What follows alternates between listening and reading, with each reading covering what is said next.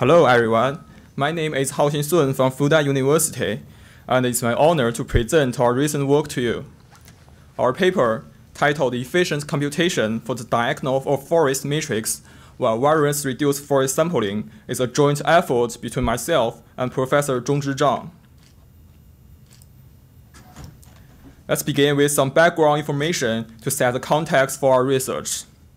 At the heart of our research is the forest matrix, a critical concept in network science with close ties to spanning rooted forests in graphs. We denote this matrix by omega, which equals the inverse of the matrix I plus L. Here, L represents the Laplacian matrix of a graph.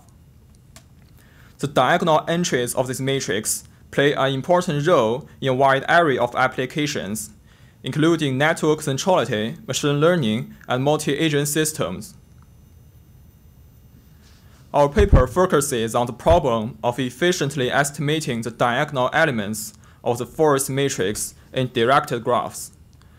Specifically, we aim to derive an estimation where the relative error does not exceed a small predefined threshold with high probability.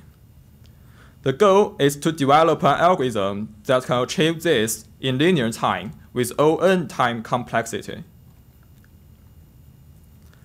Unlike existing methods, which are mainly limited to undirected graphs and struggle with larger networks, our paper presents 3 sampling-based algorithms. These algorithms are applicable to both undirected graphs and directed graphs, and incorporate innovative variance reduction techniques. Furthermore, while current methods often have high time complexity, our algorithms demonstrate remarkable efficiency and scalability, handling graphs with over 20 million nodes effectively. We first briefly introduce the concepts of rooted converging tree and spanning converging forest. Rooted converging tree is a weak connected graph where one node called the root node has an odd degree of 0, and all other nodes have an odd degree of 1. Spanning converging forest is a spanning subgraph whose weakly connected components are rooted spanning trees. As illustrated in the diagrams, the graph on the left is a simple example with 5 nodes and 8 edges.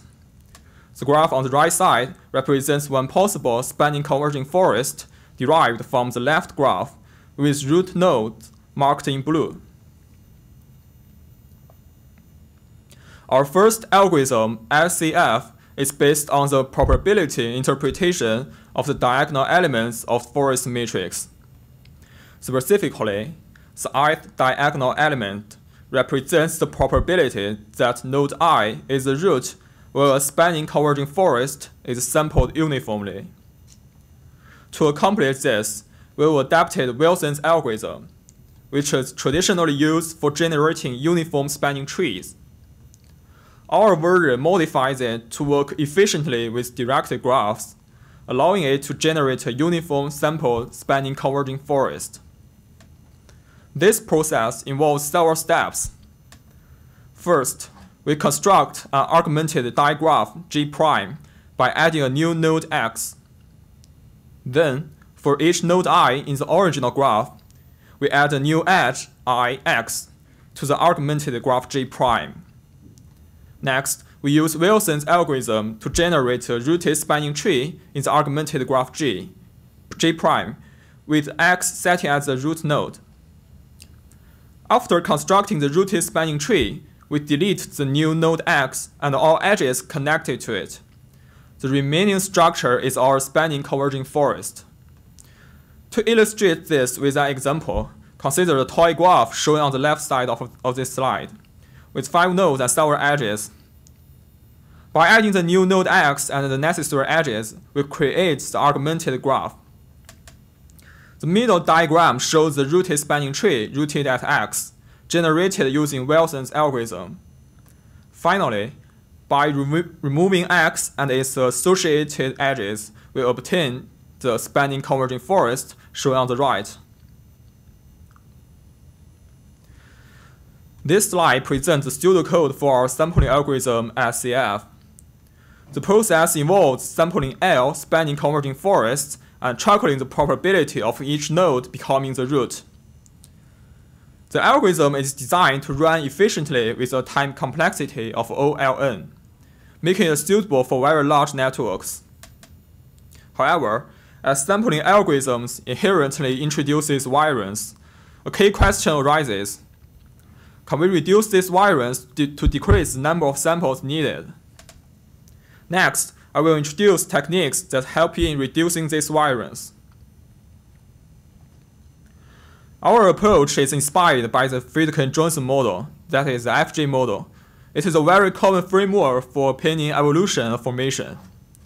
In this model, opinions of agents reach equilibrium after several interactions. The forest matrix plays a crucial role in the FJ model, where the diagonal elements can be seen as the stabilized opinions of agents under certain conditions. By integrating the iterative techniques from the FJ model with forest sampling methods, we have developed estimators with reduced variance. We have developed two other algorithms, SCFV and SCFV+, both of which build on the ideas of opinion evolution from the FJ model.